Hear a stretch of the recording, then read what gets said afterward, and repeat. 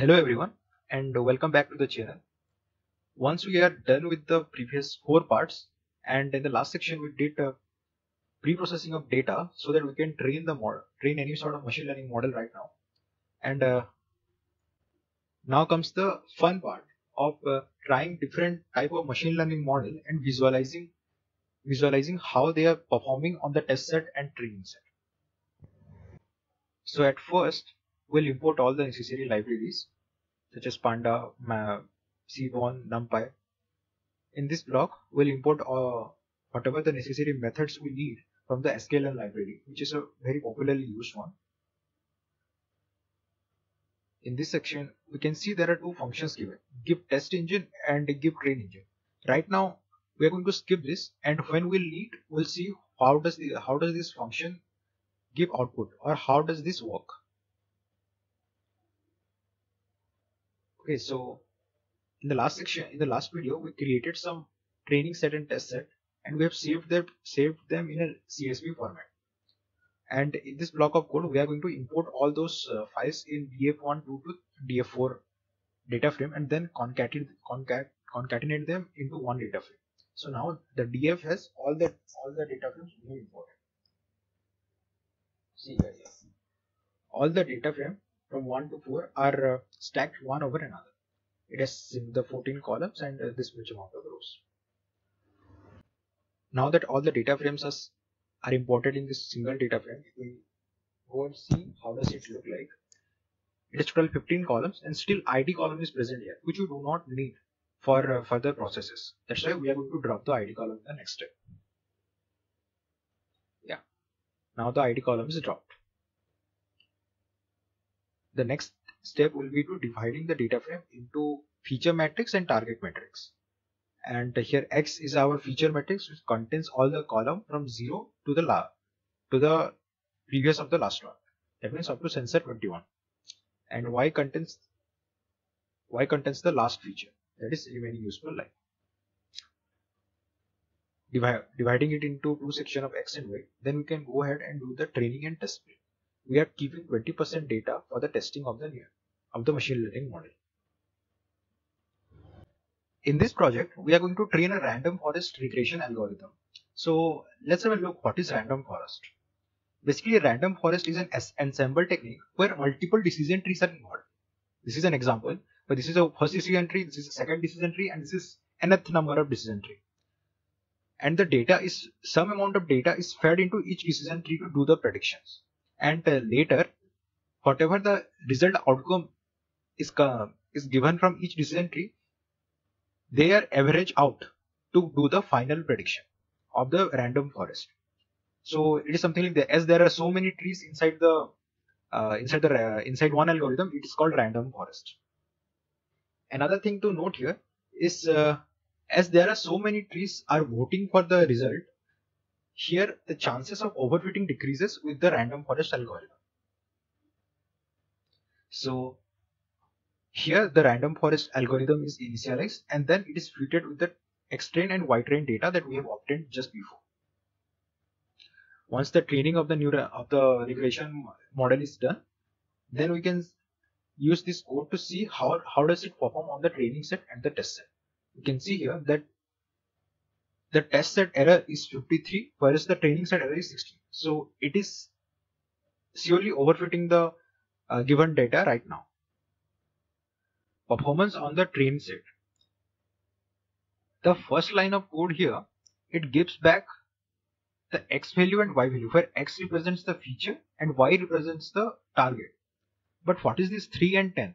To know about this particular function that we have created, give train engine, we'll go back to the top here, where give train engine. This is the code, this is the function I have used. So it has two inputs, that is train number and train ID. If you have followed this series, then in the previous video you must have seen that we have created some CSV files. It is for test data processed test 001, where this 1, 2, 3, 4 represents each condition that was given by NASA. And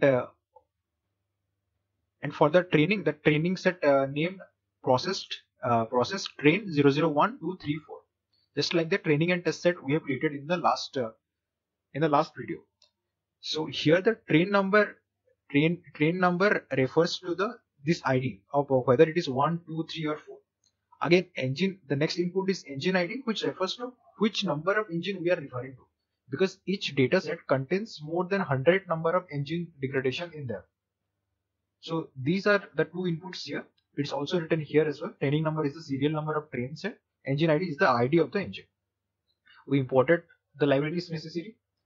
Then we are going to read that particular data frame into this df variable where this 0, 0, 1, 2, 3 or 4 will be decided by the training number, which is an input to the function. Once that is done, in this step we'll see df id equal to 1. That means we'll check where the id matches the engine id. If engine id is 1, then we'll see where then we'll get only the columns which engine id is 1. With that, we can access any engine id from any training set by using this function. That was the importance of making this function. Once that is imported, we can drop the id column because we do not need it for predictions. Later we'll divide it into two parts, xtrain, ytrain, and that will be our return value. Same is for the test set. Here everything is same, just the process test is here. Here it was train, here it is test. I hope that is clear now, that what does this function do exactly. Now that the objective of this function is clear, we can see the performance of the training set. Here it eases out our work of taking out whatever engine or from whatever dataset we need. So as this particular random forest model is trained with all the training dataset present here, we are going to see how it performs on the training set itself.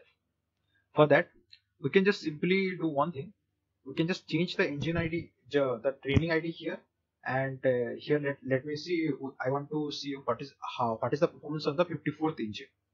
If I just go and compile this, I can see the root mean square error is 8, which is extremely good. That means the trained model right now performs very good on the training set. We can see other as well, 65. Yeah, it is a little worse than the last one. Still, it is acceptable.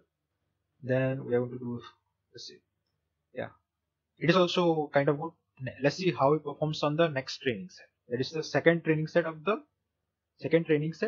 30th engine. Let's see. It is also kind of good. I do the third engine and I'm doing this randomly so that you can get an idea that how easily I am able to access each engine ID from whatever training set I want. So this is how it looks like, and it has a root mean square of 15.67. Now that we saw its performance on the training set, we can move forward and see how it performs on the test set. This is the code we have used, where the first function here, give test engine.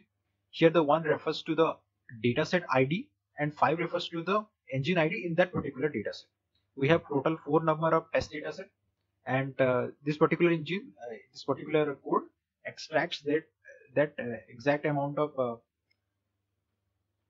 data and put it in xtest and ytest, so that we can easily use our regression model, random forest regression, to predict its output. But there is one thing I should tell you before, is what is moving average. We have created this function, and what this function does, it obtains a moving average of the output in order to reduce the peak. Let's see what is moving average is like. Yeah, this is a good example of moving average. Suppose we have, this is our response, 2, 5, 2, 2, 7, 6. If we plot that, the blue line refers to that 2, 5, 2, 2, 7, 6.